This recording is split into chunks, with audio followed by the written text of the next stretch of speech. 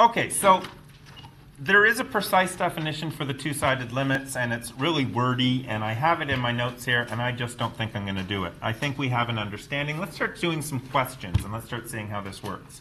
So let's do some examples. Now, the first examples I want to take are from your handouts, from your course notes that I gave you. And I'm not using an awful lot of them. So this package that I handed you, so if you're at home, you're going to find that package, and you're going to open it up. Now, there's a bunch of pages that I don't want to use.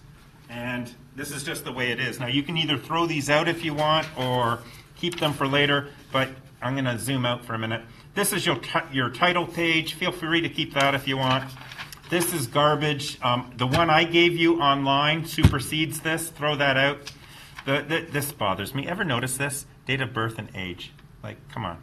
I have to point that out every time. And this thing, elementary school. Really? I'm going to blame them for you not knowing your calculus? It's too late. They're done. If you guys don't know something, it's my problem. Anyway, so throw that out. This I'm not going to do. I gave you another review online. I'd rather you do. This I'm not going to do. This I don't like. I think it's silly. This is good. Pull this one out. This one I'm going to want you to have, and we're going to talk about that immediately. We're also going to talk about the backside of it. This I'm not going to use. This I'm not going to use. This I'm going to use later today, so pull this one out, and it's two-sided. Got a little cloud. It's pretty. And then stop at lesson 3, and I'll tell you what we'll use and what we won't use when we get there. So there you go. We'll get rid of that. We'll get rid of this. And examples. I want to start with this sheet. So we want to do some of these together. So, and this is a really old sheet. I made this like 10 years ago, so it's kind of blurry and fuzzy, and we'll have to come up with a better one someday, but today's not the day. So this is what we got. We got to read through it kind of carefully. So here's your function, first of all. Let's be very, very clear on what we have here for the function. We have a nice little arrow that terminates in an open circle. So a nice little arrow, so it keeps going in this direction. Okay? And we have a nice little termination down here going up to an open circle up here. And we've got a nice linear part of the function there, nice line. We've got a nice non-linear part of the function here that's kind of curvy, that's kind of cute. And then we got a linear function of the line here, and we got a little arrow, meaning that it continues. So this is an open circle. Open. This one's open. This one's closed. And yes, they matter. And this is just a point. There you go. It's actually a minimum point in that area. But hey, we'll talk about that later. Okay, and the whole thing is f of x. So they're calling it good old function frank of x, f of x. And they're going to ask me some questions. So they would like to know the limit as x approaches -4 from the left. This is a left-handed limit because of that little arrow up there. So they want to know the value of the function as I approach x, -4, from the left. Now, this is a graphical way of doing things.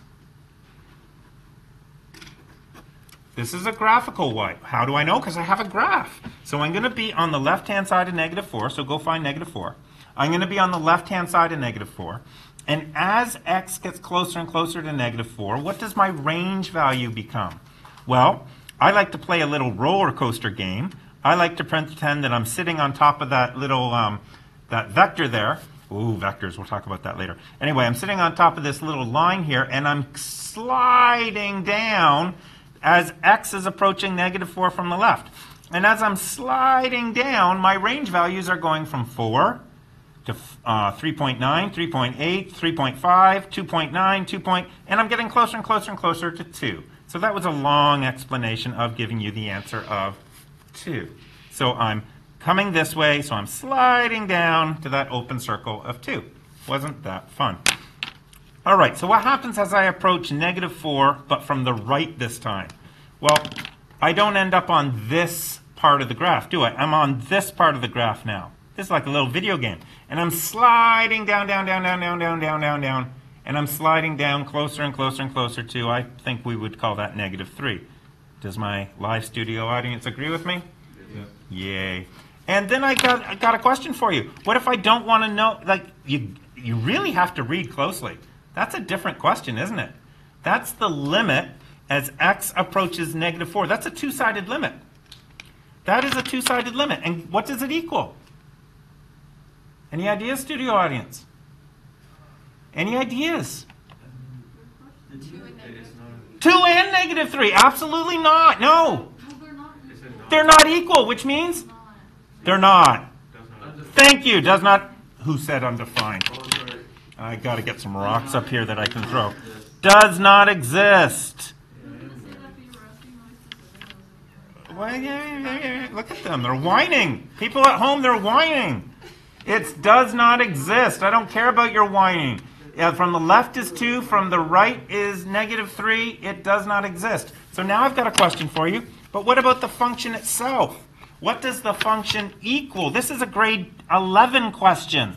What does the function equal at x equals -4? Anybody? -3 is correct. You take the one with the closed circle. Oh yeah, they're whining again. Listen to them go. Okay, so do the bottom one. If you're at home, stop the video. Stop it now. Stop it, stop it, stop it. Okay, so now do it. Go and do it. Come up with the answers. For the bottom row. Just clarifying. So this is a right, that's a left-hand limit, so that's going to be on the left, so I'm going to approach. And this is going to be on the right, so I'm going to approach. And this is a two-handed limit, two-sided limit, so it's going to, yeah. And then this is going to be, and